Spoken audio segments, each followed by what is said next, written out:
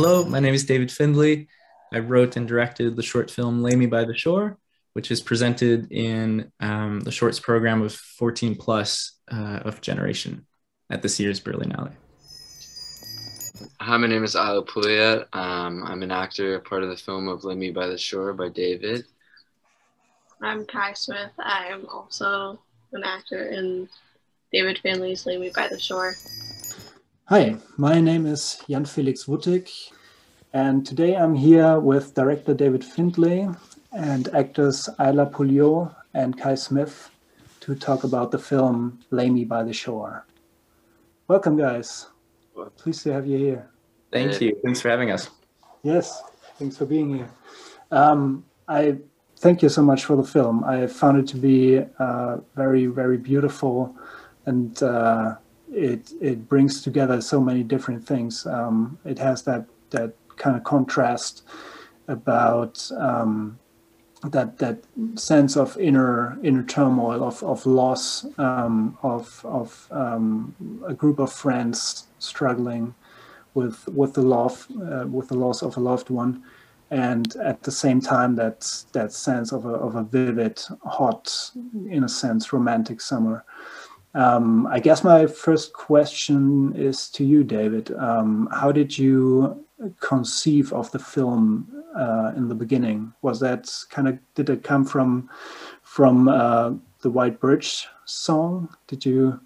Was that kind of the issue? No, that the song from the White Birch came a little bit later. I suppose the beginning was April 2020, which was during, kind of the very beginning of the pandemic, and that, sort of realizing towards the end of that month, like, oh my God, it's been 10 years since I lost a friend as a teenager during to an accident. And I think, just the realization that, oh my God, it had been 10 years, and thinking about that in a time where I was at home and not out experiencing the world, not out kind of intaking, and without doing it consciously, I just ended up kind of looking inwards, for potential inspiration to make something, and really not consciously. It just kind of ended up happening just by virtue of being kind of stuck at home and kind of thinking about that period, and just kind of realizing, like, wow, it had been 10 years. Certainly some sadness lingers, but most vividly it just kind of felt like such a precise stamp on like a period of time that had elapsed, and kind of it just brought me back. I just remember so well everything, and I can remember what music I was listening to. I can remember what people were wearing. I can remember the smells, and I thought, I thought there's just something there that was worth kind of exploring and delving into, in trying to make a film about experiencing grief for the first time, but also a film about youth, a film about what it's like to be young, and how when you're young you just feel things like pretty intensely. That's how I remember things. I remember if I was walking home from school with music on, I was like in my own music video, you know what I mean? Like, my life wasn't very dramatic, but if this girl didn't talk to me, or if this thing happened, or then I could just see, like, I'm in the middle of this big, great cinematic film that is my life, and oh my God. And I just felt like, okay, like having this event kind of brought me back, and I thought, okay, I think there's something left in me that needs to be worked out or resolved, and through kind of sharing the experience, with Isla and Kai and the whole team that made the film, you just kind of it ends up just being completely cathartic and healing in a way, actually. So I started writing, and then maybe like 2 or 3 months in, I heard the song "Lay Me by the Shore" by the White Birch, this great musical artist from Norway, and very quickly it just made sense. All of a sudden, it just clicked, and then a year later we shot it in Vancouver last year. Yeah, I think that shows really well in the film, especially that kind of cinematic experience that you talked about. There's this kind of piecing together of scenes, and Lay Me by the Shore is playing on audio, and it yeah, it gives off a lot of vibe, a lot of a certain moodiness. And I think what's also kind of you know, what translates really well is kind of the acting that you guys, Isla and Kai, especially show in portraying those scenes. And what I would like to know is kind of how the three of you kind of met up, what brought that together, that collaboration. Yeah, absolutely. I mean, David, Kai, and I worked on a project previously, and kind of when we saw the casting call for this project in particular, we like immediately kind of just submitted to kind of, you know, see what the project was like. And then, you know, we ended up meeting with David multiple times and kind of just talking about the film and just kind of, yeah, talking through different scenes and kind of like figuring out, you know, what his experience was like to, you know, go through that experience in high school and kind of just encompass that sort of role. But yeah, it just took a lot of like meeting up and having a lot of conversations of, you know, comfortability and sharing our own experiences with grief. So I think that was how we kind of got into it. Yeah. Yeah, I think exactly like Isla said, we met working on a very short film before Lay Me by the Shore, and it was kind of a vignette-y little short, and their part in the film was like by far the best. And I was like, oh my God, these two have something really special. And so much so that I thought, and I was writing Lay Me by the Shore at that time, and I thought, oh, that's exactly what I'm after. But somehow, and this is really, really silly of me, but I thought, well, okay, I worked with them. Like, I think I'll want to work with someone else. But I was writing my mood board and piecing together all these images and making a treatment of all these references. And it was all like beautiful images from photo books and stuff. And then a bunch of images of these two and Instagram and their friends basically just being like, this is what I'm after. Like these kids like this, they just have this great feeling. And then we just kind of sent out this casting call pretty wide. And I was looking for pretty specifically non-actors or young kids with not much experience, but who had these artistic sensibilities. And so I was casting out at like skate shops, at like music places, in schools and stuff. And yeah, they sent in a tape, and I wasn't asking anyone to like kind of do a scene. I was just asking people to introduce themselves and tell me like what kind of movies they watch, what kind of music they listen to, what are they like, and why they might want to be a part of a project like this. And Isla and Kai's video was the first one that I saw, and they put together such a nice video. It's like 8 minutes, had like just like really personal, fun little videos of them.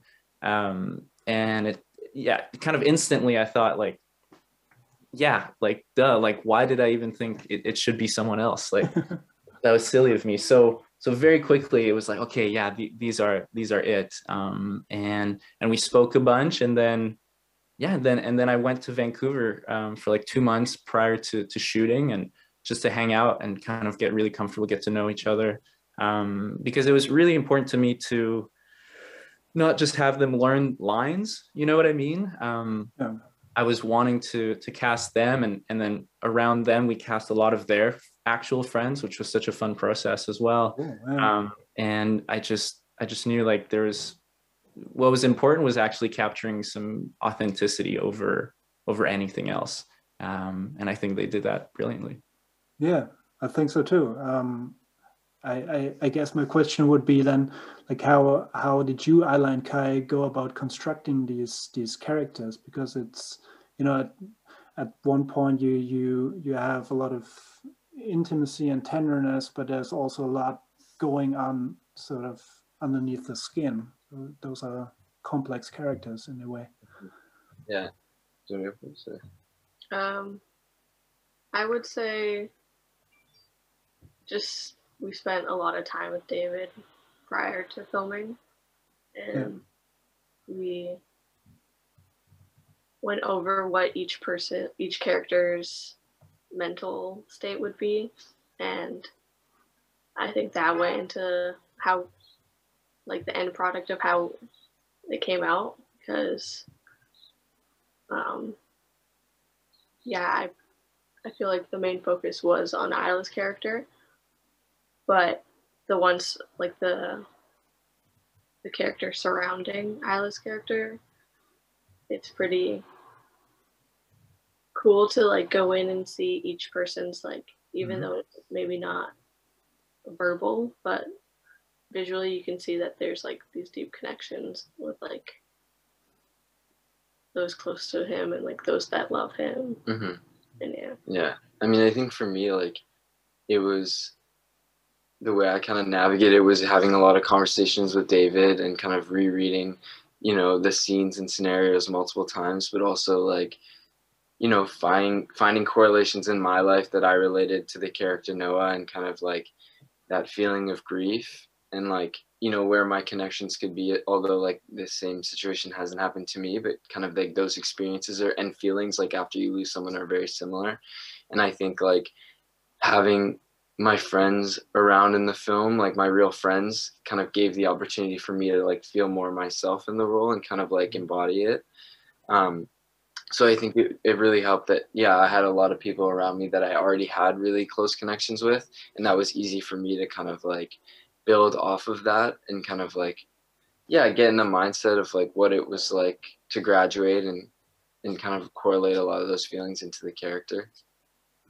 Yeah, it was really cool to see like just this whole group of friends kind of come together and do this thing, especially for us at the end of June. It was just kind of the main, let's say, I don't know, wave of pandemic was like felt like it was over, and I was like, whoa, like people are kind of out again, and these friends can kind of see each other, and a lot of them knew each other. Some of them we cast externally, and I think they all became pretty close, and it was so much fun to see like most of them, even if they didn't have scenes that day, would kind of just show up to hang out a little bit, which was so great. Or like the next day I'd see on Instagram like all of them in a story at like 2 a.m. outside of McDonald's just hanging out, and I was like, yes, good, this is good, you know, just hanging out. So the set, I think, was, I just, as much as possible, try to make it like as informal as possible, you know, even though we had like, you know, like trucks and stuff and big camera and all that stuff, try to make it just as relaxed and kind of familial as possible.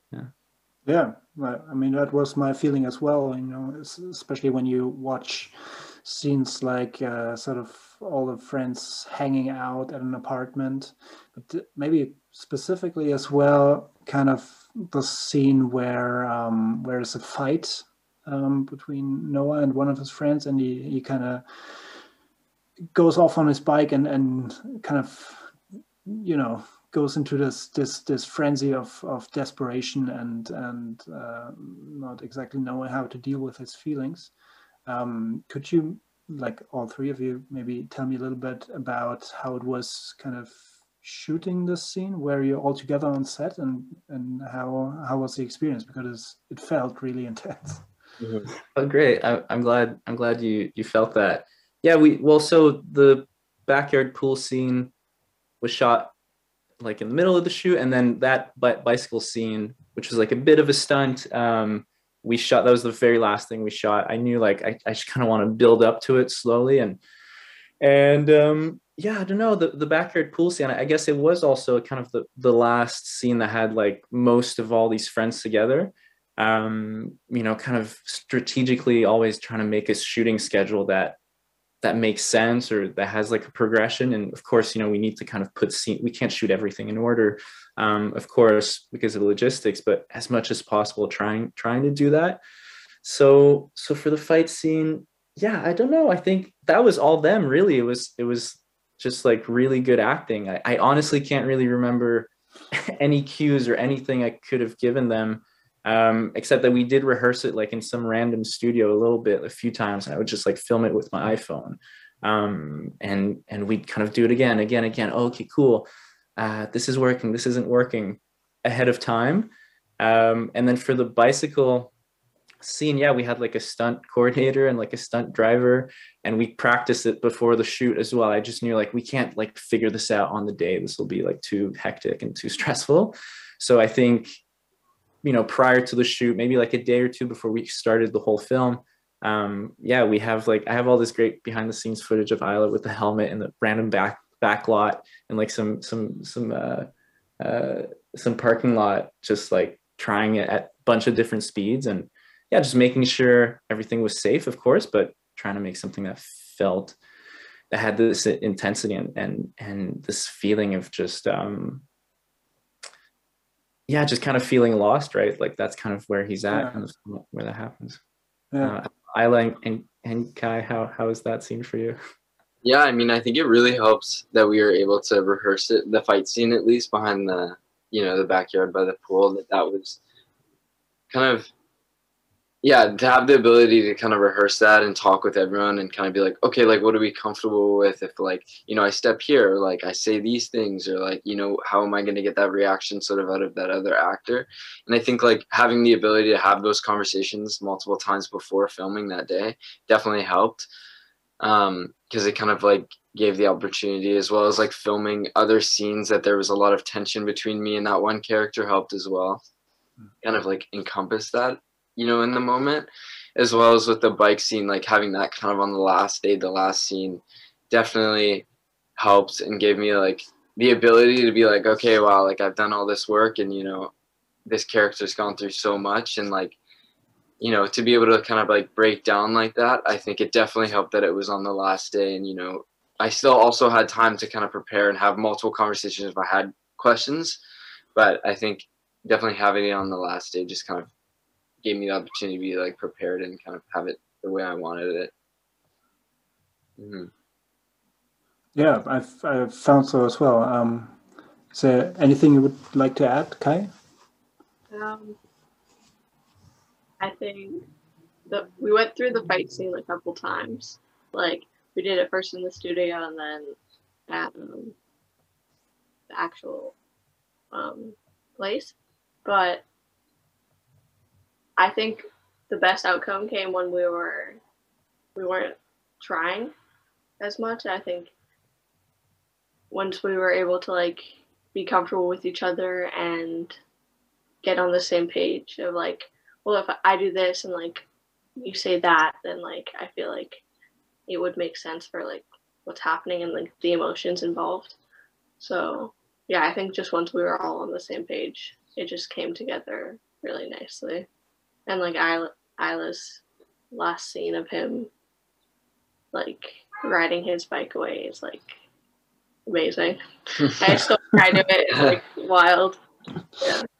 Yeah, I found so too. Like I think that point where you just kind of could translate your experiences of the shoot into one like sort of last cathartic scene that translates really well.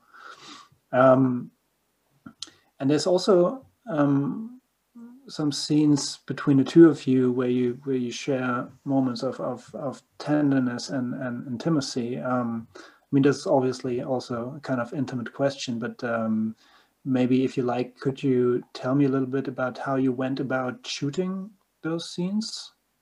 Yeah, absolutely. Well, I think for Kai and I, because we have like such a special relationship and like real kind of connection, or I don't know, comfortability, and we've been together for like a long time, I think that those scenes came like very naturally. And I don't know, just to be in a space where it was very important for all of us that we were in a space that just everyone felt comfortable and safe. And I think that was to be able to be provided, of course, through conversations and kind of like figuring out for what everyone like what we are comfortable with, and kind of to be able to see kind of our relationship on such a, like an intimate level, like you said, on screen. I think it definitely shows really well, because it's such a real connection that I think no one can just write or like create or encompass. Like I think it definitely just showcases kind of, I don't know, our relationship. Yeah. At first I didn't want it to be cheesy at all. Like I didn't want you to be able to tell that like this was like a scene like in the movie, like a set plan. So I liked especially the one scene when we're laying in the bed and it's kind of like a side angle, and I think that was really beautiful because it just shows like definitely, yeah, it shows like what actually happens. Like we actually like have those conversations of like difficulties in the like relationship of trying to read your partner and like those complexities. It's like I think you did a really good job at portraying that, and I'm really happy about that scene. I'm so glad. Yeah, I think it was like, how can I say this? Yeah, like you guys put it so well, you know, like I think you two do have a really special thing, and I can feel it when I speak to you guys, and I felt it like a year and a half ago when I met you guys for the first time, and so having these more intimate scenes, you know, I think like the way I went about it, or that we together went about it, it's like I wanted to tell you like, this is why I think these scenes like have their place in the film, but kind of leave it in your hands as well. Kind of say like, this is how in my mind we would shoot it in like a tasteful way, but ultimately like kind of you're in control, and you guys have ownership of it, and can kind of pull the plug at any time, even once, you know, even in post-production. And I think I was really glad when you guys watched the film, you know, and we were like, the film is good and everything works. And I was really happy. But, you know, if for some reason it would have been a choice to kind of get rid of one of those scenes, that would have been okay, you know, and I don't think the film would have suffered for it. But I do think now the film, it's just like a really kind of accurate and beautiful account of you two in a way, you know, like you play characters, but there's a lot of you that's in the film. Yeah, I think so too. It shows a real sort of closeness that you can immediately experience when you watch the film, and the way this relationship, but also that general sense of a loss of a friend of yours is kind of portrayed as that, what I said earlier, kind of this contrast of deep feeling of loss, but also of that those very warm colors of a summer, of that almost sort of like stand by me kind of feel, you know, that of a youth in bright colors of and high temperatures. Could you tell me a little bit about what that kind of brings to the theme of the film, bringing together these two aspects? Yeah, that's a great question. I think I knew from the beginning that I wanted to oscillate between these emotions of exaltation and high energy and happiness, you know, set against feelings that were a bit more contemplative. And I knew, you know, upon hearing the song, which is so beautiful, but absolutely is kind of, you know, a bit melancholic and a bit more somber, I knew I wanted to juxtapose that to really beautiful kind of colorful images full of life. And so, yeah, I think like in doing that, in like in going back and forth and placing these two things together, I kind of wanted to find the nuance and kind of all the sort of infinite spectrum of shades of gray that we inhabit and live every day in our lives, you know, and that ultimately this accumulation of like these small scenes that might be don't appear so meaningful, just kind of individually kind of really add up and actually kind of represent your experience and who you are. And so in in adolescence, like all these all these short snippets of kind of mundane life, kind of, you know, when you look back on it, like that's what you remember. You know, I don't remember like Christmases or birthday parties or like kind of big events that much. I just kind of I remember feelings, I remember people, you know, and I think that's how I wanted the film to feel as well. Like I think we're high in emotion, high in characters, but maybe a bit low in story, but that's okay, because ultimately the film should be felt, you know, and hopefully that comes through. Yeah, it does. I felt kind of like that the different details of the story kind of they show in, you know, many different small ways, in the way that you guys have a conversation on screen, and it shows those little splinters of kind of that loss that has happened to you. Yeah, I found that really beautiful. Well, thank you. Thank you. Well, thank you guys so much. I think that's it for today. It was really a big pleasure to meet you and to talk to you. And I wish you all the best, and I hope you have a lot of fun showing the film at the Berlinale. Yeah, we're looking forward to it. All three of us are going to be there, so it'll be fun.